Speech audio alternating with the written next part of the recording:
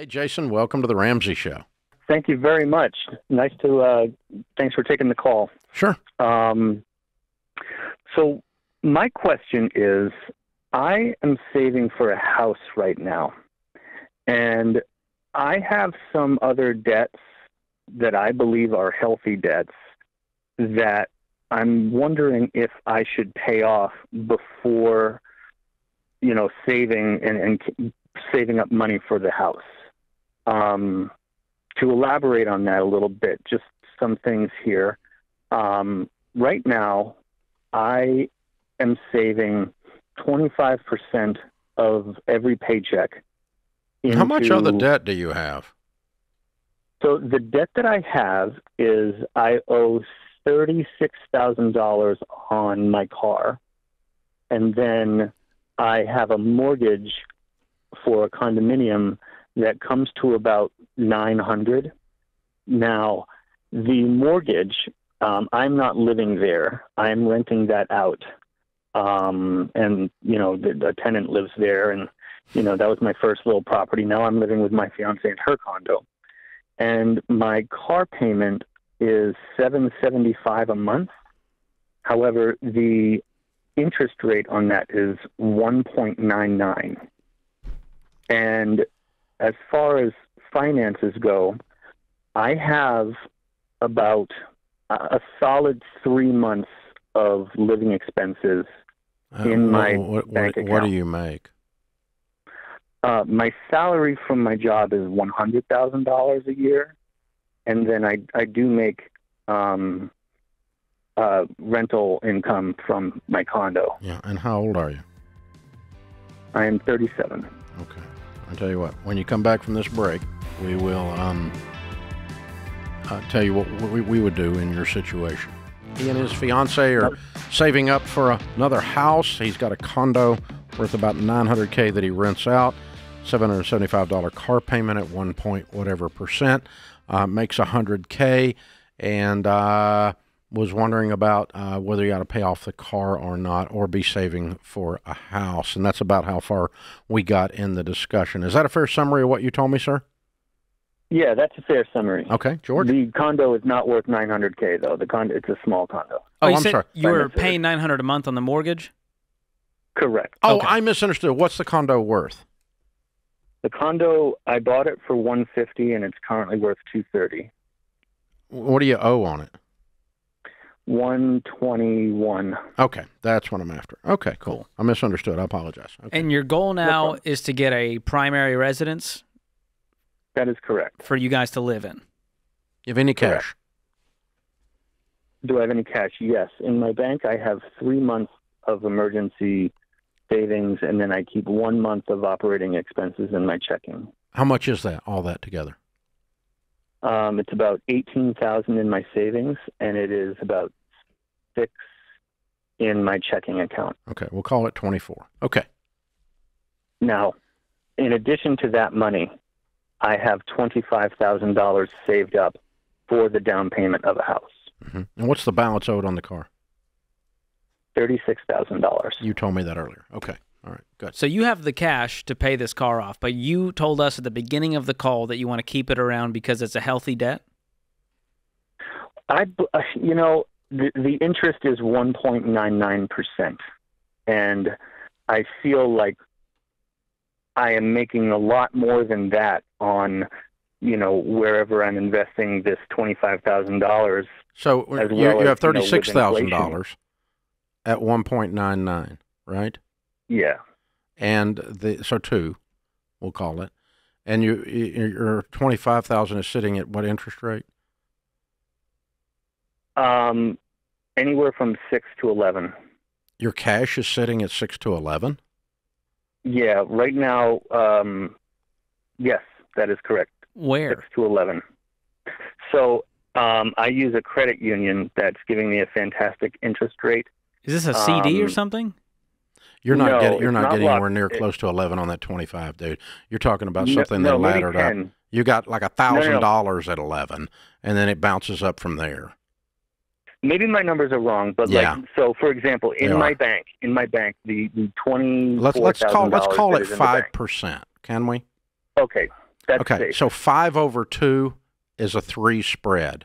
3% of $36,000, right? This is what you're making.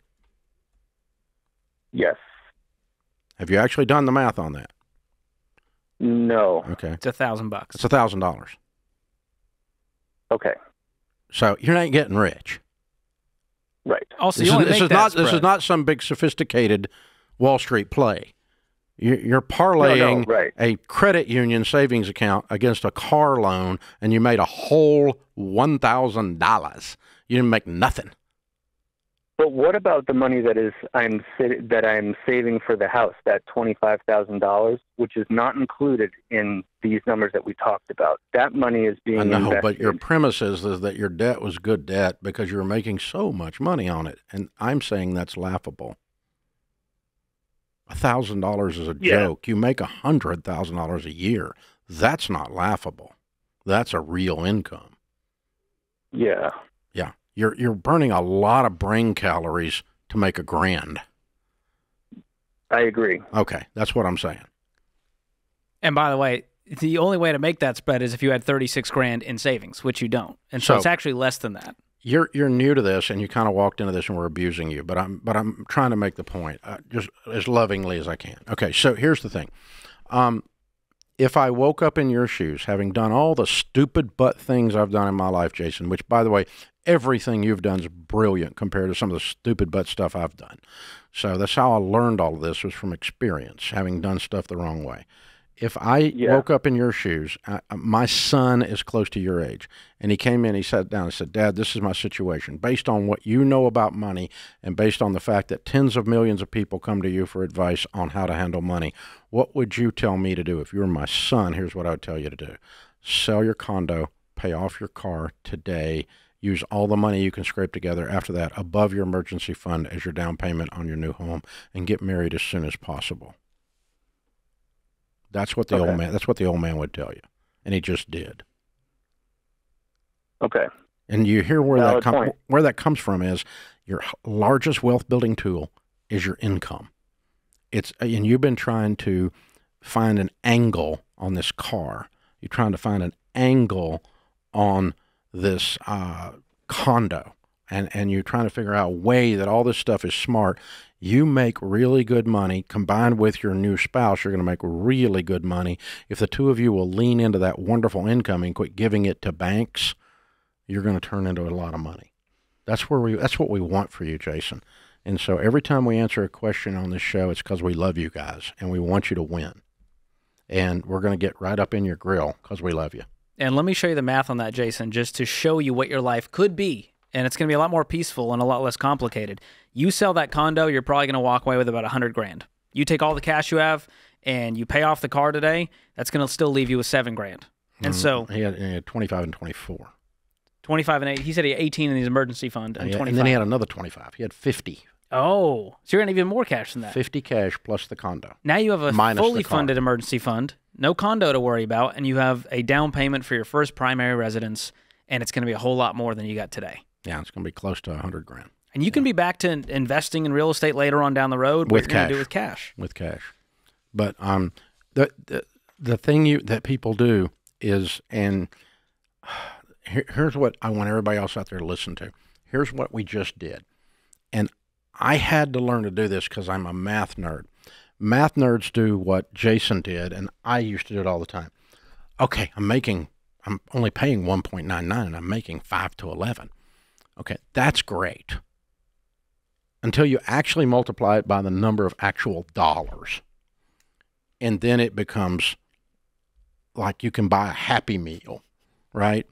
And so all of your sophisticated gyrations end up being a mathematical joke. Because what nerds do is we look at the spreads and do all this stuff, and we never fail to look, we always fail to go all the way to the end result. And the end result is not much money for all this gyration. And when you actually do the actual dollars coming out of all your bullcrap techniques that somebody taught you on TikTok or whatever, then, when you actually run the actual dollars out and then you factor in risk, it's dumb. He ends up just being dumb. Well, and that car is a depreciating asset. Yeah. And so it's going down in value as you hang around that 36 grand in debt. And so that makes it even more laughable as a healthy debt. And here's the other thing that backs this up. When we studied 10,167 millionaires, the number of millionaires that we interviewed that said, I borrowed money on my car at a low interest rate, and I put it into my credit union in a CD. And that's how I became a millionaire. The number of them that answered the question, how did you become a millionaire, using that technique was precise. Out of 10,167, the number that did it that way was precisely 0. None of them did that. The number of them that became wealthy by leasing their cars, none of them did that. The number of them that used a whole life insurance policy to build wealth, precisely 0. None of them said, I got rich, and it was freaking whole life. That's what did it. Not one of them said that. They all expressed regret about cars and rip-off financial products as being the things that held them back. They would have been millionaires sooner. Mm-hmm.